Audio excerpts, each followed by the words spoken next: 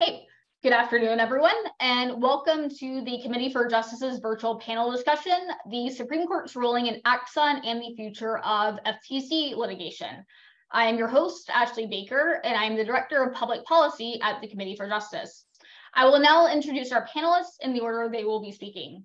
Richard Epstein, who really doesn't need much of an introduction here, but Professor Epstein is the inaugural Laurence Tisch Professor of Law at NYU School of Law. Prior to his joining the faculty, he was a visiting law professor at NYU from 2007 through 2009.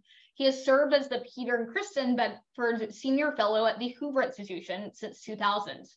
Epstein is also the James Parker Hall Distinguished Service Professor of Law Emeritus and a senior lecturer at the University of Chicago. Professor Epstein has written numerous articles on a wide range of subjects and a wide range of legal and interdisciplinary subjects. He has taught courses in administrative law, antitrust law, civil procedure, communications, constitutional law, contracts, and a vast array of other areas. Asheesh Agarwal is an attorney who has served in senior roles at the Department of Justice and the Federal Trade Commission. At the FTC, Agarwal served as Assistant Director at the Office of Policy Planning, where he led initiatives to help consumers and examine the barriers to the growth of e-commerce. Asheesh currently serves as an advisor to the American Edge Project on competition issues. The brief presentations by our panelists will be followed by a discussion, after which we will open up the floor for audience Q&A. If you have a question that you'd like to go ahead and send to me during the panel, please go ahead and send it to me via the Q&A function on the webinar. That way I can incorporate that at the end of our discussion. That's the best way to send me questions is through the Q&A function. Just type it in your Zoom browser.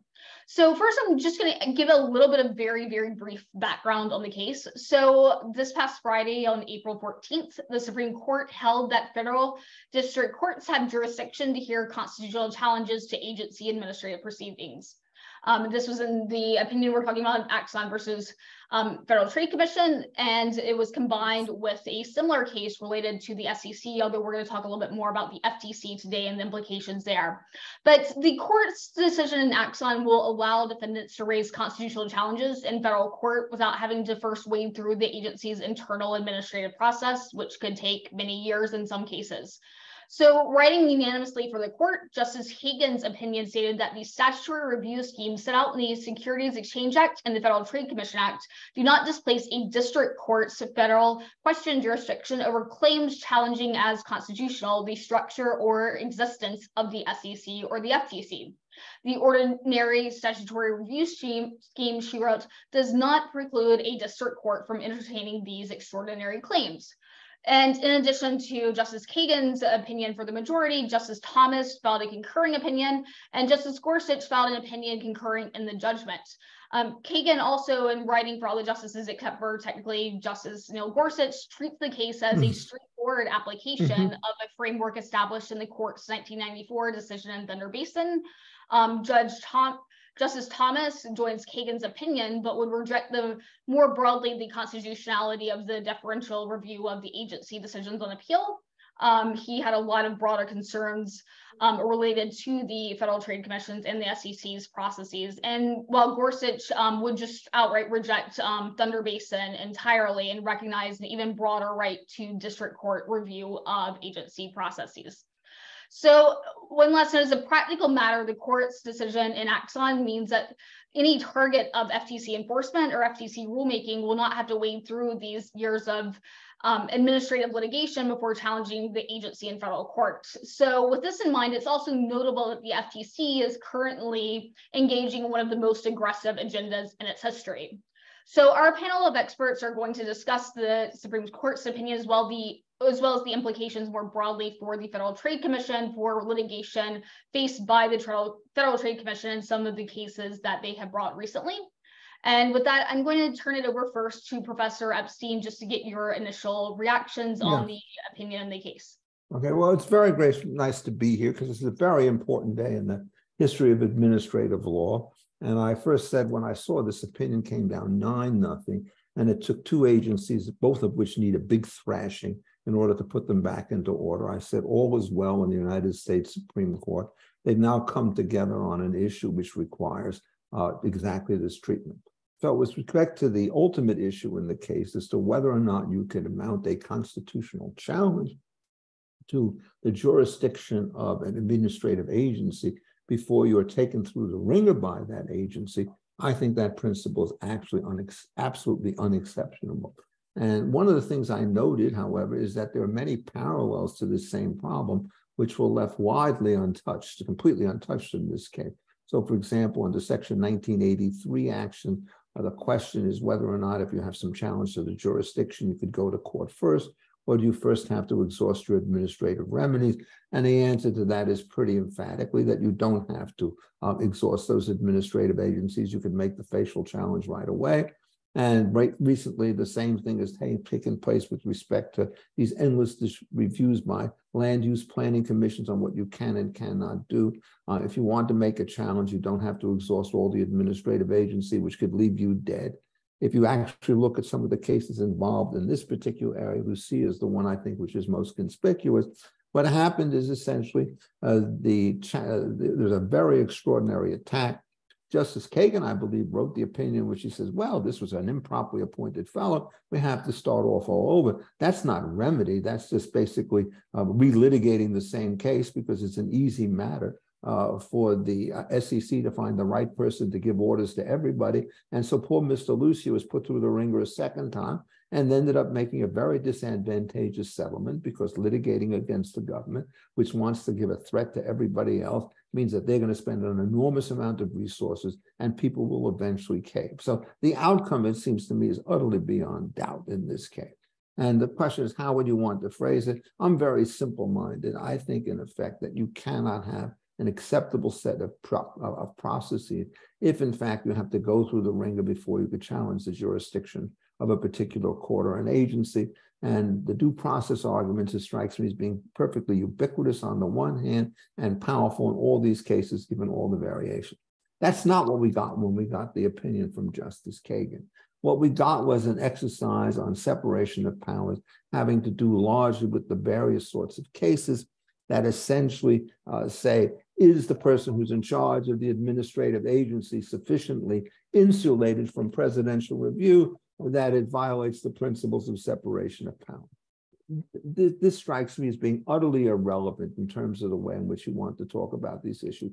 To put the hypothetical in its simplest form, suppose it turned out that we had contained the statutes and we had the FTC commissioners and the SEC commissioners absolutely removable at the drop of a hat by President Biden. That's not going to happen, of course. He's going to cheer them on the way he's done all the time. So the fact that he could remove them but not do anything to protect this particular party, they would still be exposed to the relentless situation here. So the question really isn't the relationship of the agency to the president. The question is the relationship of the agencies to the people. And this is, of course, I think, extremely important because I think one of the serious issues that we have today is that we have a president that's too powerful. Does too many things by executive orders, controls too many areas, can act with a kind of unilateral sense of purpose that Congress cannot.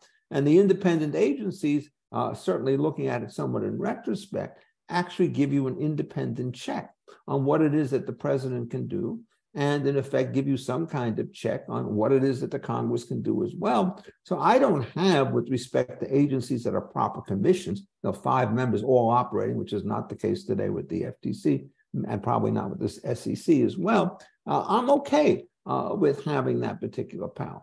But then the question is, what is it that you want to do? Well, for the Supreme Court, they go through this kind of ridiculous sort of charade about why it is we don't allow this. The first thing they said is, well, is the right going to be something which you really need to exercise at this point to be effective?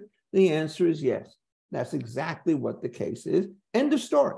It seems to me that you don't have to talk about anything else in order to explain why we're not going to have the ringer given to you before you could appeal this thing. And the thought that somehow or other you're going to treat an authorization statute as implying repeal the general access to federal court when it creates this horrific result seems to me to be by and large inexcusable. But then they start talking about something having to do with collateral consequences and so forth. All that is what they're saying is if the issue goes to jurisdiction rather than to the merits of the case, you should be entitled to go into court. So it's perfectly correct, but it's kind of an obscure way to say it. And then what they do is they start saying, well, what about the competent? And there's this extraordinary line in the case coming forth from Justice Kagan. Everybody admits that the FTC and the SEC have no competence on matters of separation of powers. I mean, I could not think of a stupider statement to make as a matter of undisputed fact when that's all these guys spend their lives doing, litigating these cases, beating people over the head. It's like saying about an ordinary lawyer in torts, well, you really are very good at torts, but you know nothing about civil procedure or class actions about jurisdiction. Come on, smell the coffee. It's not the case. These guys know all too much about this. The reason we don't want them to win is not that they're ineffective, it's because they're very effective when they're given their particular way. So in the end, I think what happens is this opinion gets to the right result. I think in the end, it will lead to the ultimate right result, which is sooner or later, the Supreme Court will come to the conclusion that in all these cases, due process requires that adjudication of major claims against the particular person brought by an agency cannot be adjudicated inside that agency. That's the case with respect to the FTC and the SEC, where you appoint your own judges or decide your own complaints. It's just an utter offense to any elementary notion of due process. And this case gets you partway down the road, but we haven't heard the hammer drop. So what we need to do is to have another case. I hope it's sooner rather than later, which says, and because we do this, we now recognize that in each and every case, the idea that an agency could be both a prosecutor and a judge is utterly indefensible, and so require these cases to go to independent courts. Now, there's here, just to make a couple of other points, one of the things is the very odd decision of Justice Thomas. Why is it odd? It's not because it's incorrect. He's quite right to express these deep constitutional reservations about all of this stuff. But he was the man, if you recall, who wrote the oil states opinion, which was one of the worst opinions ever penned by the United States Supreme Court, in which he managed to distinguish case after case, all of which held for the exact same proposition one's contending here. If it turns out that the PTO wants to take back a patent that it's already issued, it can't do it in its own court. It has to go to public court, like any other party who makes a grant, which is going to be subject to revocation. And that's the way the case law had always been held. But here, he's much more the individual rights guy, and it comes out the right way. Justice Gorsuch, I think, bless him in this particular case. He says, I can't think why this thundercloud opinion has the slightest relevance to anything that we're doing here. And he's right about that as well. This is the sort of thing that we don't want to depend upon peculiarities of administrative law. We want to have a broad constitutional case. And just before I stop, I would mention one of the distressing elements of Justice Kagan's opinion. She kept on saying that this is just a matter of interpreting congressional intent. And the great emphasis upon congressional intent necessarily undermines the constitutional issues on which this case ultimately properly should extend.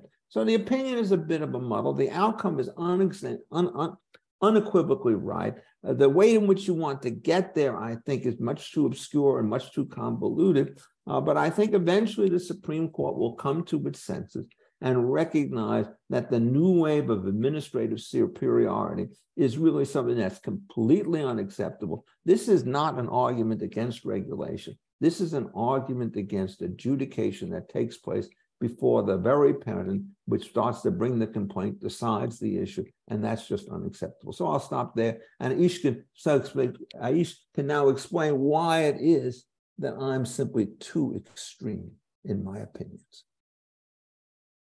Well, Ashley, first of all, thank you for moderating, and thank the Committee of Justice for pushing this together. Oh, Professor Epstein, there's very little on which I disagree with you. I might frame it slightly differently. So here's, I'll give you my gloss on the various opinions, and then a couple of thoughts on its possible implications. So in terms of the opinion, look, I completely agree that the court got it right. This is the second 9-0 loss for the FTC in the last few years. They lost another case called, AMG, just a couple of years ago, which the court also found that the FTC had overreached in terms of its statutory, authority. Here, I think from Justice Kagan's opinion is one that you would, expect, from her in talking about administrative law. It is a careful recitation of, the case law as relates to these multi-factor tests, from the 1980s and 1990s, Thunder Basin and Elgin, and it goes through. And I think she does reach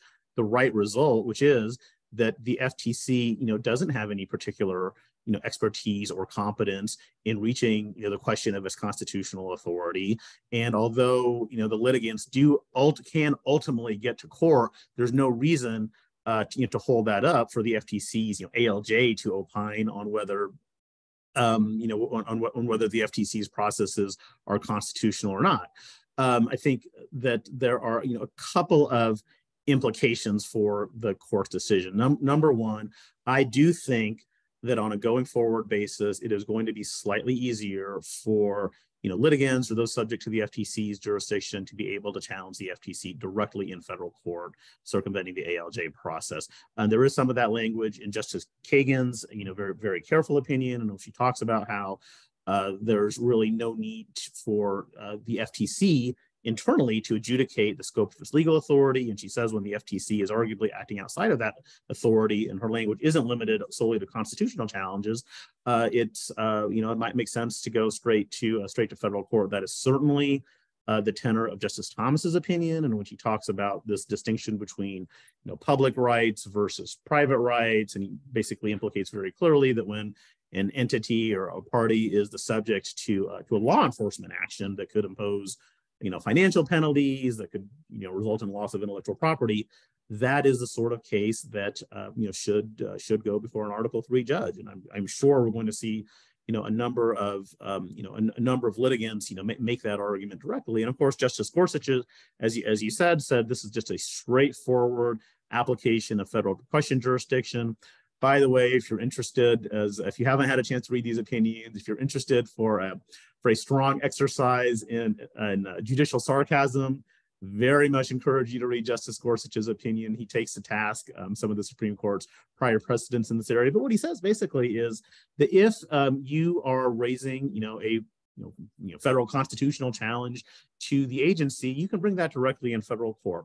I think this case has broader implications, though, for some of Chair Khan's agenda, for example. There are a number of rulemakings that are in the pipeline, to ban non-competes, to ban, what she calls, commercial surveillance. I think all of those things is going to be easier for regulated parties to go directly into federal court now. I also think that this case raises some implications for Humphrey's Executor, which is the case that 100 years ago upheld the constitutionality of the FTC. The court declined to grant certiorari on that question, which Axon had requested, but certainly Justice Thomas's opinion leaves a lot of questions, makes it clear that he has a lot of questions as to the court's ongoing constitutionality and the very idea of melding these executive, legislative, and quasi-judicial powers all in one agency. I think that is squarely on the table, certainly in Axon itself. Also there's the SEC case is part of that, but certainly in related cases, there's a case that's gotten a lot of coverage, Illumina versus Grail, which is headed to the Fifth Circuit, in which the parties there are raising some of these same sorts of constitutional issues. And third and finally, I just want to say, I think that, and Professor Epstein touched upon this, I think the case raises some real questions about just the role of ALJs in our just in our system of case adjudication generally. Because I'll tell you, one of my prior roles in government, this was pure public service, was as general counsel to the Social Security Administration, which is a benefits granting organization. Social Security Administration has 1,800 ALJs. Somebody has to make those decisions as to who is eligible for benefits or not, and it probably should be somebody in the executive branch subject to some level of judicial review. But for things like law enforcement actions brought by the FTC or the SEC, certainly Justice Thomas's opinion squarely raises whether those cases should be brought in federal court or administratively. So I also had some kind of mixed feelings about this opinion. Professor, Professor, you're muted. Oh, go ahead.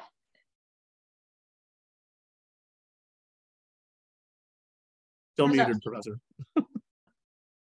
There you go. Ashley, I defer to you. Oh, sorry. I was just saying I too had some pretty mixed feelings about this opinion. Like Professor Epstein, I very much like the outcome, the way in which it got there, which Kagan just made this such a strict application just under basis. And I agree with Justice Gorsuch, and that we need not reach those factors. But it didn't grapple with these very like these due process questions that really were at the core of the case. And she really didn't even go there. And like in the amicus brief that we filed, the Committee for Justice filed in Axon, in this case, we kind of talk about these issues a bit, and what is meaningful due process at the end of years before an ALJ. If you can't bring that constitutional claim in federal court, then what's the point? What due process do you have? I quoted at the time, it was one of the former FTC commissioners, Donovan, who was acquitted of, I believe, fraud charges at the time, and he says, what agency do I go to get my reputation back? At the end of the process, you like in many cases there is not a company left. I mean, look at what happened to LabMD. There are countless other examples.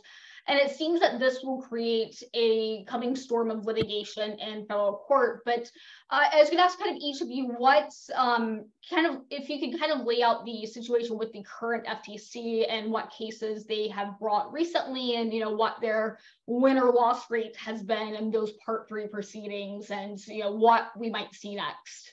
I know that's a very broad question. I'll let Professor Epstein go first here. Yeah, I want to comment on that, and it's in the same direction. And she's also talked about another one of my least favorite decisions of the FTC, the Illumina Grail case. But let me just go back a little bit further on this. I mean, one of the things that I want to say is, I think in effect, there are two separate questions that to some extent get smushed together. One of them is the question of when can you go to court before you go within the agency? And the other is the question of what kind of issues do agencies have genuine expertise on? And essentially, the argument that I would make, so long as the question is jurisdictional as to whether the agency can hear this thing consistent with its constitutional powers, you have to go to court first before you can actually run it through. But there are going to be many questions inside the agency. Does this or this is not substantially lessen competition and so forth? And here, the thing that I would want to say is the same thing that Justice Kagan said about these guys on separation of powers and jurisdiction, I would apply to all matters of substantive law. That is, I do not think that any agency has a kind of a systematic expertise on the legal questions associated with its operation, jurisdiction, the interpretation of contracts of statute, which is better than that of a federal court. I think their agencies, their expertise lies on sort of factual determinations, maybe, although oftentimes they're so politicized they don't do that right. And so I would think that that labor that she gave should be an opening invitation to reconsider from yet another point of view the Chevron doctrine of deference on these. No reason whatsoever to defer to an agency which has got an agenda a mile deep and a mile high and a mile wide, to defer to their so-called expertise when in fact they're basically weaponizing everything that they start to do. And I think the more political these agencies become, the more we note that there's always splits along party lines and the rest of it. We should say agencies are the repository of bias, because what happens since they have a single class of issue, you can point your guys to the agency, you're going to go down the line every way that you want them, and you start getting these very dangerous 3-to-2 switches. This, of course, then also ties up with the major questions doctrine. And I think, in effect, the major questions doctrine needs one modification. It should become the major and minor questions doctrine with respect to matters of law. That is, the way I read it, it's a kind of a large exception that's being created to Chevron of uncertain dimension. And a lot of the critics of the doctrine say, oh, my God, we don't know where this ends and where it's begins. The line is unadministrable. Let's assume that that's true, which is probably false, but assume it's true anyhow. Then the correct thing to do is to understand that Chevron made the fundamental mistake when it took all questions of law and deferred to agencies and let them become masters of their own roost. That's essentially the fundamental thing.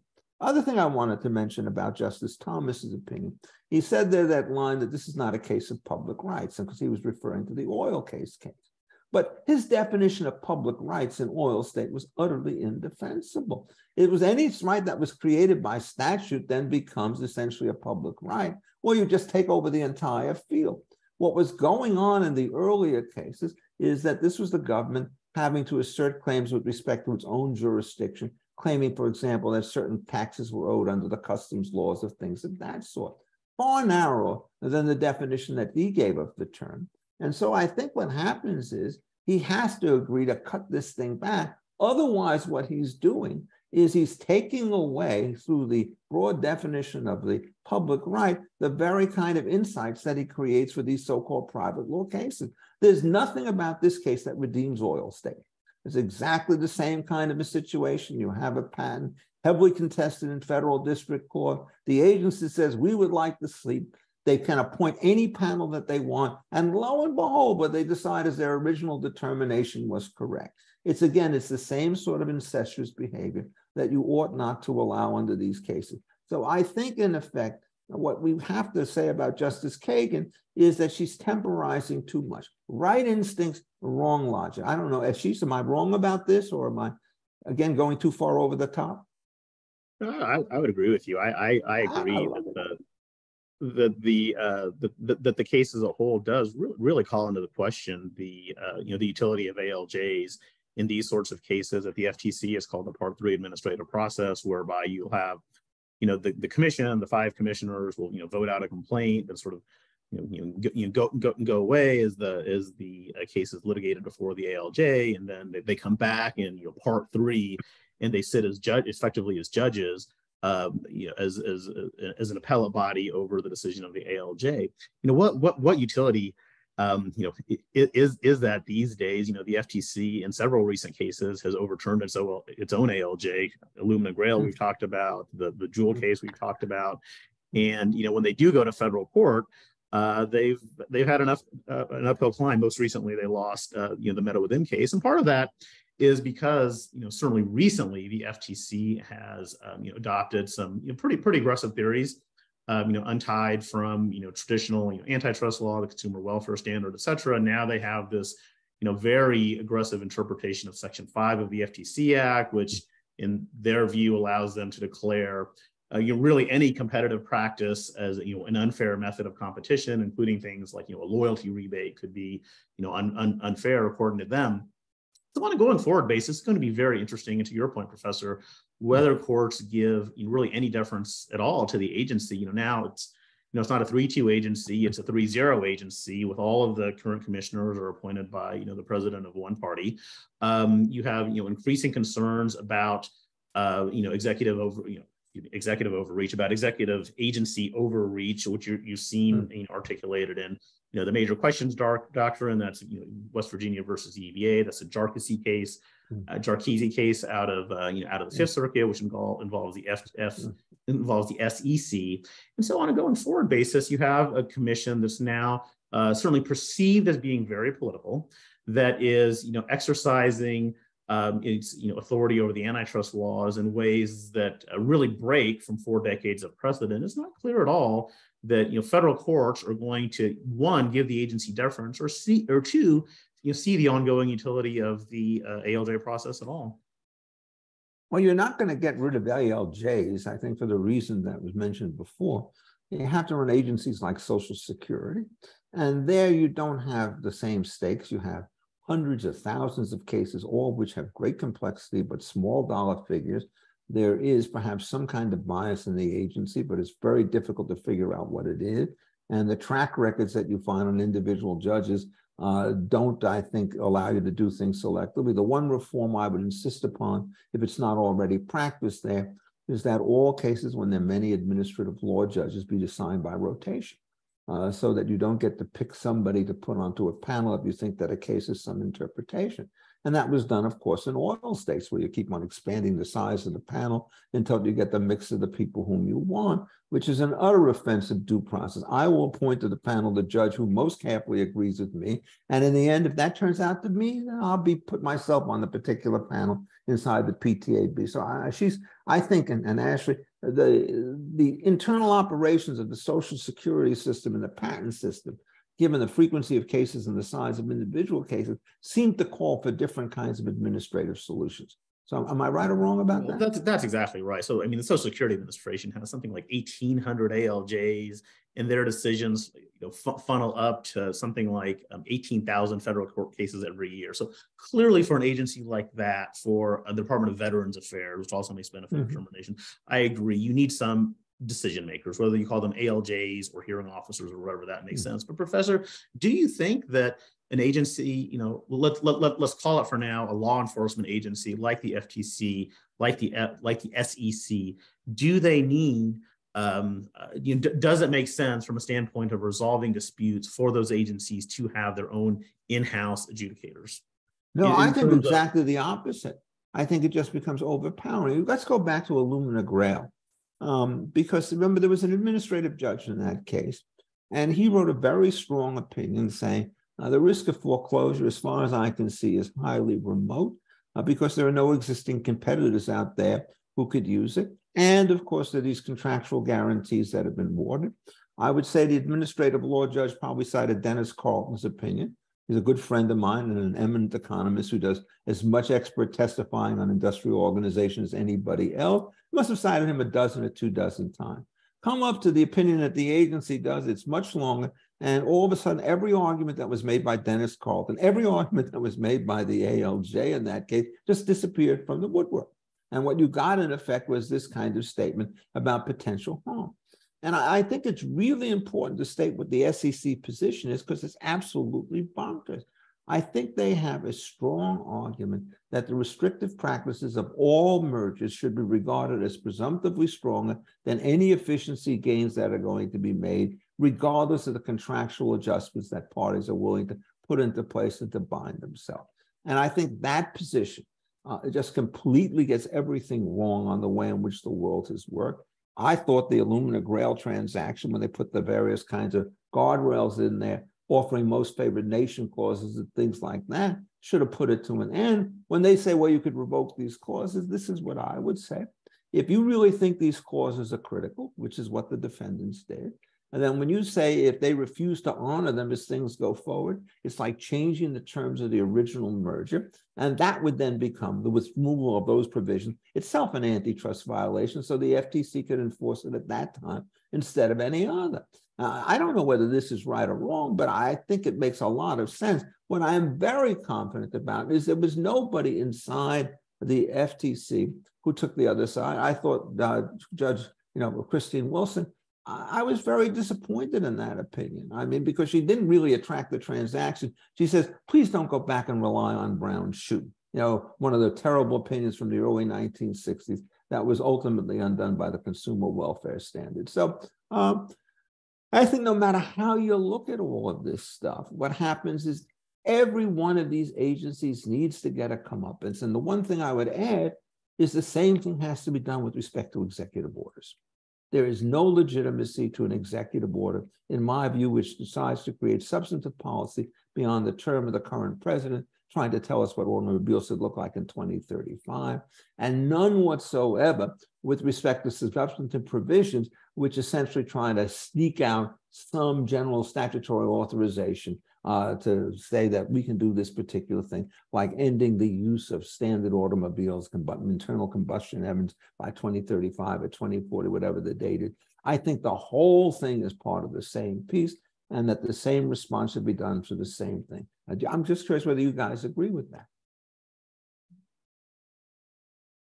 Oh, you're so cautious. There's a lot there. I will pick up on one thread of that, which is the ongoing utility or lack thereof in ALJs making administrative decisions. I think the original idea, if you go back to Humphrey's executor and the creation of the FTC, the idea is you'd have this body of experts with deep industry expertise who would be able to both provide constructive guidance to the to the business community, but also to advise policymakers in Congress and the president as to how things should operate. And if you look at how the FTC has evolved over time, that model really hasn't borne out over time. You have 3 commissioners now who are all very, very obviously accomplished people. Whip smart, but none of whom have actually spent any meaningful amount of time working in the private sector. And if you go back to President Wilson, when he created the FTC, that's not his vision for what the Federal Trade Commission was supposed to be, and that's not actually the basis on what it was and on how it was upheld by the Supreme Court. It wasn't supposed to be a political body. It was supposed to be, very objective with, people with deep industry. And so now you have, an FTC that is, the commission that is regularly overturning its ALJ, who actually does have, a fair amount of, experience, several decades now, adjudicating these antitrust cases. So it does strike me that the value to the court system of getting sort of agency expertise isn't quite what it used to be, or at least what it was envisioned as. There's also, I think, another reason this is true. It turns out we have a genuine despotic impulse in Lina Khan when it comes to the way in which power is distributed inside the agency. There have been public stories about the level of support that she has from people down below, that the agency has no longer got the support of its people at the various desks and so forth, that many of them are now stripped of final authority to make cases. It all goes back up to Ms. Khan and her two buddies at the top of these kinds of things and so forth, that people are being forced out of offices. I can't verify any of these stories, but they have certainly been repeated more than once or twice.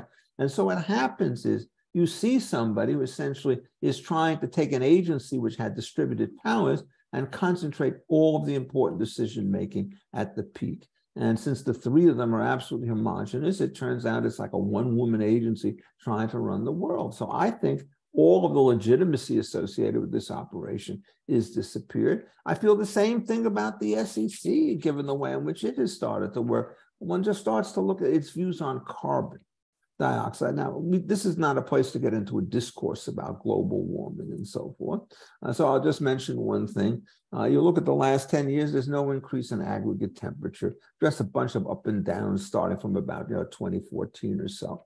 And this says, now to the fire engines, everything has to go. So not only do you have to report about your own emissions, you have to report about everybody else's emissions. Why do we do this? Well, this is not to help investors. They do not care about the expected value of the shot from global warming in 2060 or 2050. That's not their concern. They worry about much more immediate things. But then she says, well, the public might care.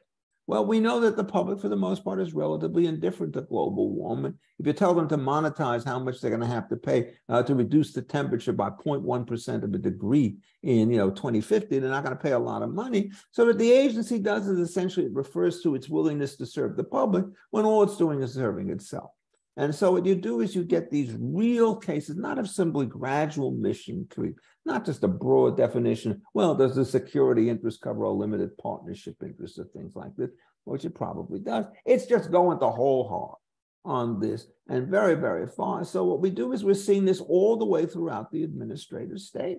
And there's no legitimacy to these people when it comes to that, which is why it is that a presumption of deference, which makes some sense where you believe in genuine expertise, does not work in a situation where you think there's no evidence of expertise at all. What is Ms. Khan's credentials coming into this? She wrote this rather dreadful but highly influential article in the Yale Law Journal, which essentially repeated all the standard stuff about the 1930s, kind of Robinson-Patman price support situation, protect a little competitor and things like that. That's not enough of a resume to let you mistransform the world. And so I think what we really have to do is to say, given the way that you people did, whatever assumptions we may have had about the Wilsonian virtues of the administrative expertise state, subject to democratic pressures, no longer applies. So the deference has to disappear.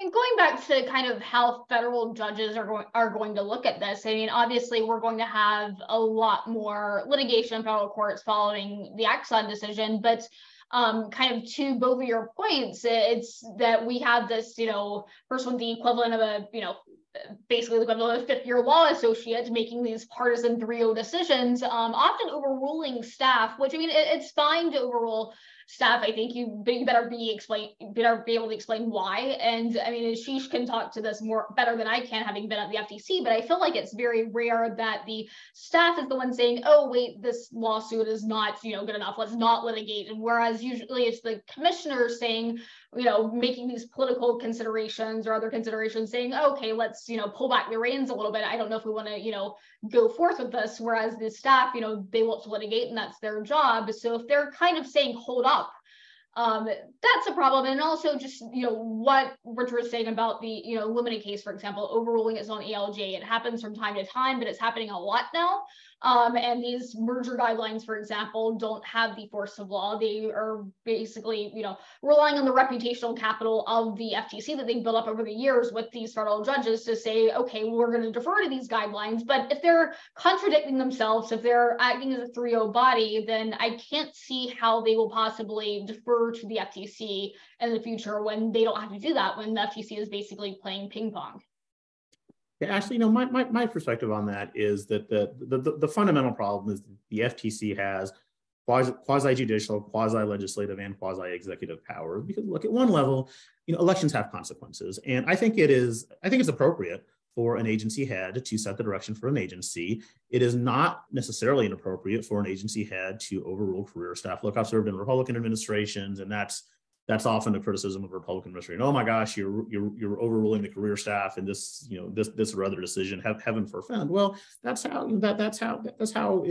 it is supposed to work. Decisions funnel up to the agency head. The fundamental problem, though, is as I see it, with the current leadership, is they are divorcing their leadership from any sort of history, precedent, statutory constraints. So their vision of what the FTC can do is essentially a mini legislature that can dictate terms of commerce across the across the entire U.S. economy.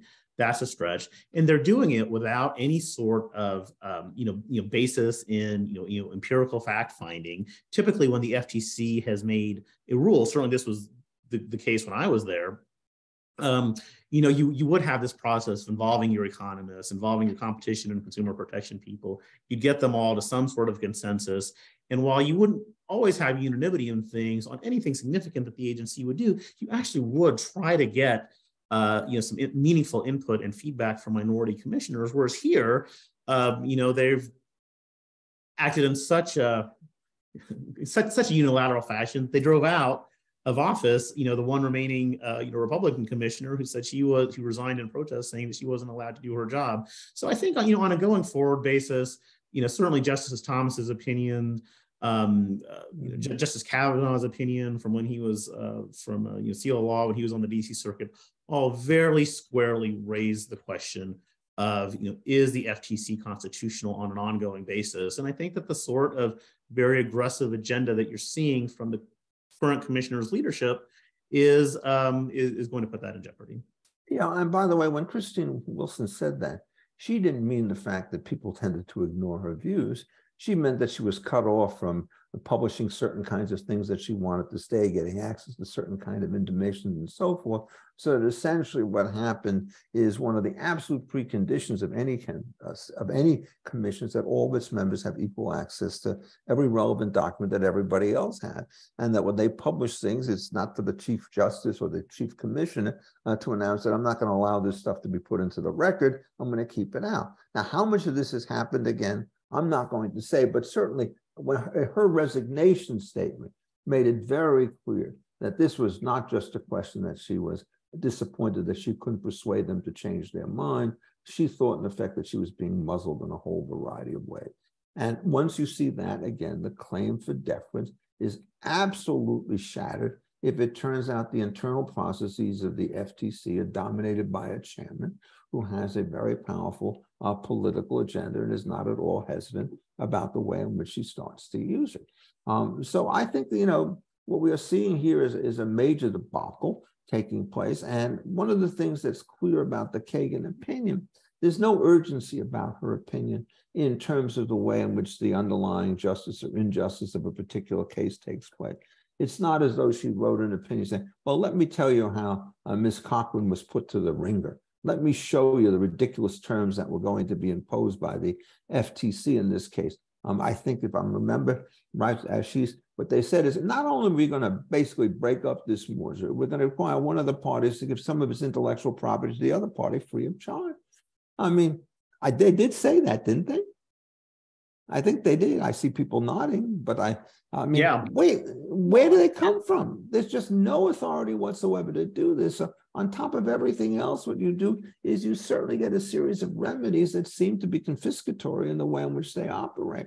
I mean, usually the thing that you do when you have a merger is exactly the opposite. The FTC stops it. You prevent them from going forward with integrated activities, which is a very high cost, so that it's easy for you to unscramble the omelet. Now what they do is they put them apart and they force a transfer as part of a situation, which is not a return to the status quo ante. So the whole thing has gotten to the point where it's very genuinely bad. And I think we need to have some more explicit stuff on that. We need a series of cases with Brandeis briefs in which people basically show how it was that they have been ill-treated and ask the FCC or the SEC or the EPA to kind of justify this sort of situation. Remember, we have exactly the same problem with the EPA if you follow that stuff. Everybody knows what a navigable river is. It's a dry lot of land seated about a half a mile from a river, and you can't show a single drop of water coming from the land into the lake. But since there's a possibility that something might happen, we're going to stop you from building, which is the Sackett case, which is before the Supreme Court right now. I mean, it's boggling how far these people have gone. And it's not necessary. I mean, you remember Josh Wright wrote this statement in 2015, right? Remember, Asheesh? Yeah. What he said is, I see Section 5, I see a Sherman Act and a Clayton Act violation. I don't see any residual authority. Now, nobody's going to have to fight over that, right? So, do we really want to have a world where one guy is a perfectly lawful and sensible person and somebody else turns out to be a renegade? That's the great problem that we have with the administrative state, is the appointment power given the political division means there's too many flip-flops that start to take place inside the agency, which basically strengthens your point for saying, hey, this is a real political agency. But remember, giving the power back to the president, does that solve this problem? Not at all. Because what happens, he fires everybody who disagrees with him, which is what happened in one of these other cases. In the FHA, in the Collins case, whatever it was, he fired all the commissioners who disagreed with him inside the Federal Housing Authority. I mean, you can't solve the problem of extra politicization by giving the president greater power when he's a completely political animal. Well, but I mean, that's, again, elections have consequences. And yeah, there are too many, unfortunately. Well, but that's where you have, that's where you have things like, the revival of the major questions doctrine and non-delegation doctrine. And ultimately you need accountability to, the voters. And part of the problem with the FTC's agenda right now is that they're acting as, a mini legislature. You literally could have, my dog agrees, you literally have three individuals who could, dictate rules for the entire U.S. economy, just based on the thinness of statutory reach. One of the things, to your point, Professor, about the costs that all this administrative, litigation is imposing on people, one of the ideas that's being kicked around is an idea that on a going forward basis, nominees to the FTC would have to have spent, a minimum of 5 years in the private sector. In the FTC strategic plan, they eliminated language that said, we're going to enforce, the laws of the FTC enforce, but we're going to try to do it in a way that minimizes costs on the private sector. Which those of us who have served in government, you always try to be cognizant of, not the folks who are in charge now. So, when under President Obama, President Clinton, you had Democratic commissioners in place, that usually were people who had both some experience, in law enforcement and some experience in industry, even at law firms advising clients. So they had some appreciation for what companies are trying to do. I don't think that the current leadership of the agency has that. Well, so I want to get to a couple of questions first, which does tie in though to what we were all talking about just a second ago, which is the first of which is the Axon decision allowed constitutional challenges to the structure of the FTC, but did not address the substance of those challenges. Which of Axon's structural challenges or similar claims are likely to succeed now that they can get to federal court, or which ones are relevant to the current FTC and what cases we might see in the future? Well, I think what's happening is, I think the jurisdictional challenges can be brought immediately. And I think that that's absolutely critical, given the aggressive nature of this particular agency. It would not have been particularly dramatic when Josh Wright, for example, was on the agency, because he wouldn't have had things going like that. Remember, Trump himself was very insistent upon a fairly powerful enforcement mechanism through the FTC, because he was something of a populist. He was not what you would want to call markets, consumer welfare economists. And the case that we have here, Axon case, that was a Trump FTC that made that decision, wasn't it? It wasn't the current bunch. Well, I mean, plague on both your houses when it comes to that. I mean, about Trump, I've always had one expression, which is a la carte. You take one thing from Trump and it may get anywhere from a 1 to 10. When you take the next thing, the first thing doesn't tell you anything about the second vote. So we can go from 1 to 9, back to 3, up to 8. He's all over the lot because there's no intellectual consistency. The difference between him and the current administration is these guys are perfectly consistent and always wrong.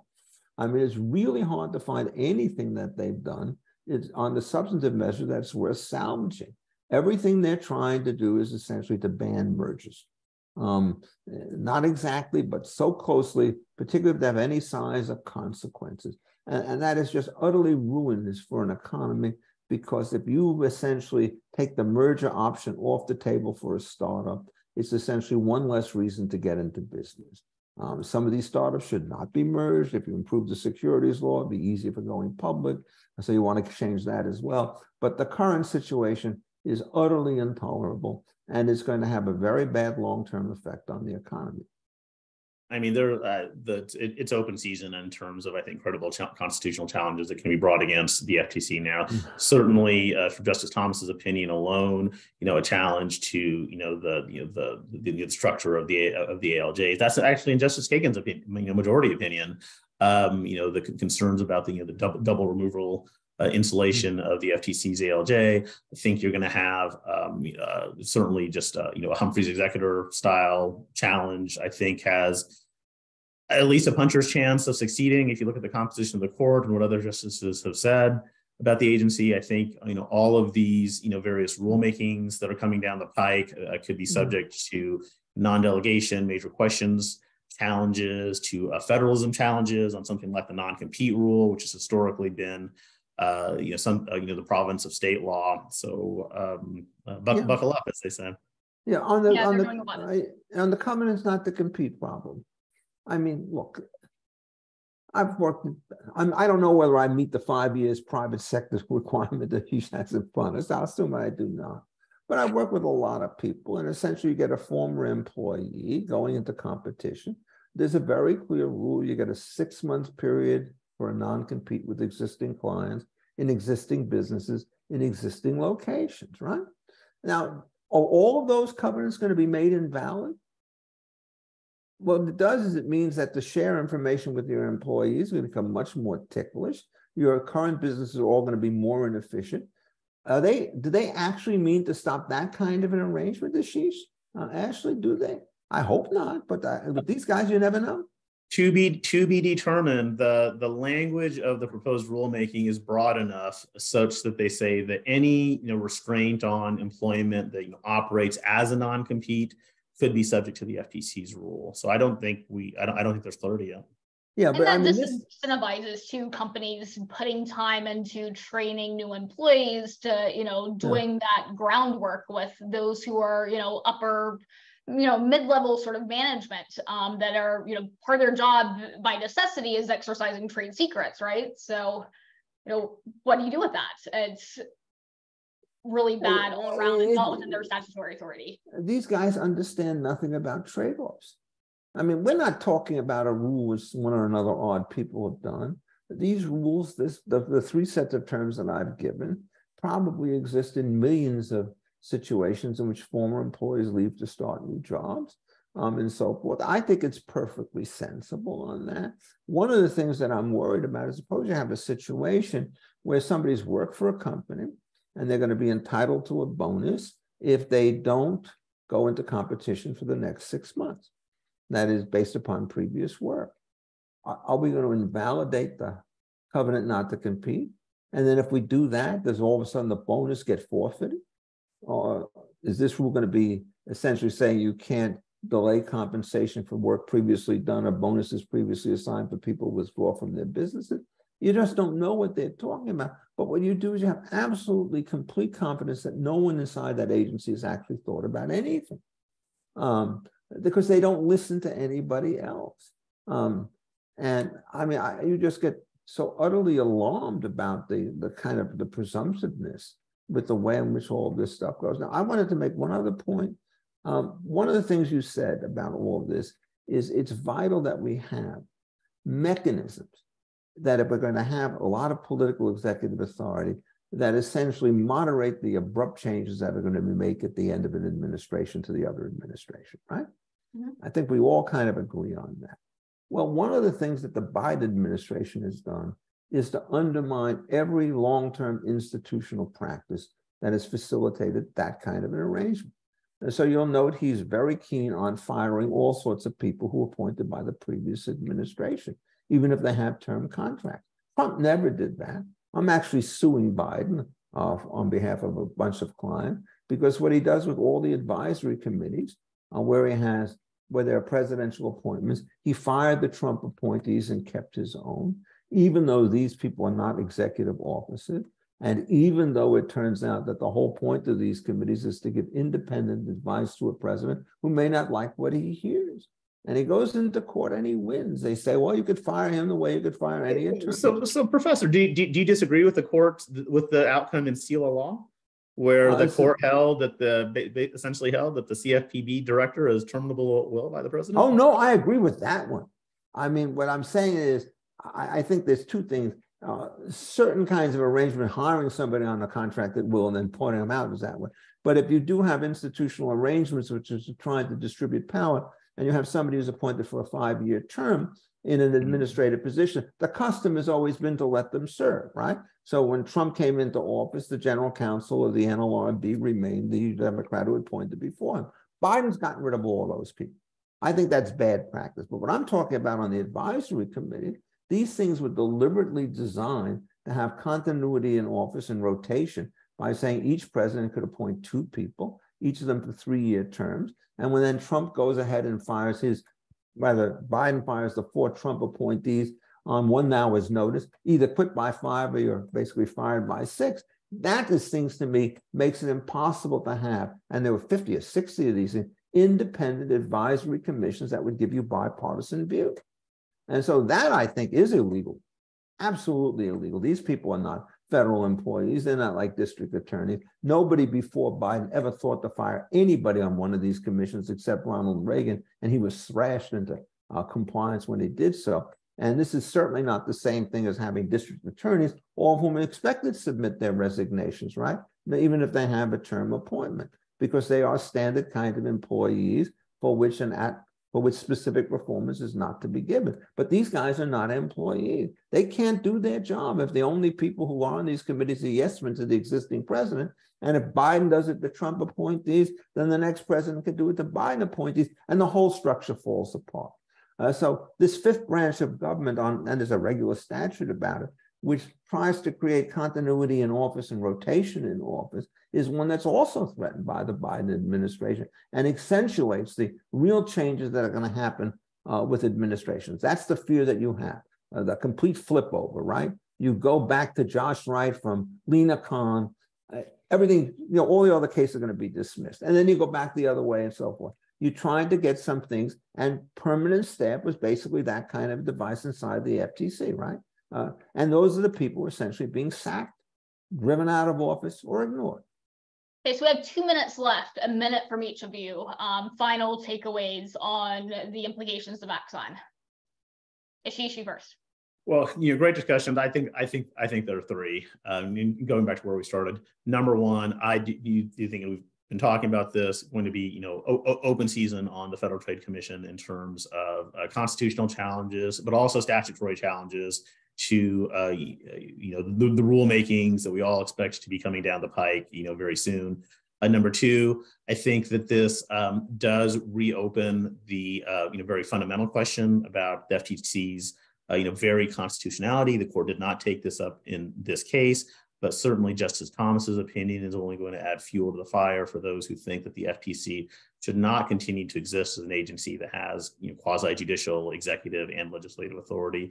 Number 3, I think this is going to lead to a discussion, and probably a healthy discussion, about the role of ALJs, both at the FTC, at the SEC, at other agencies, as contrasted to, say, agencies like the Social Security Administration, that where I would say there is some value to an ALJ type of function. So it's going to be interesting to watch.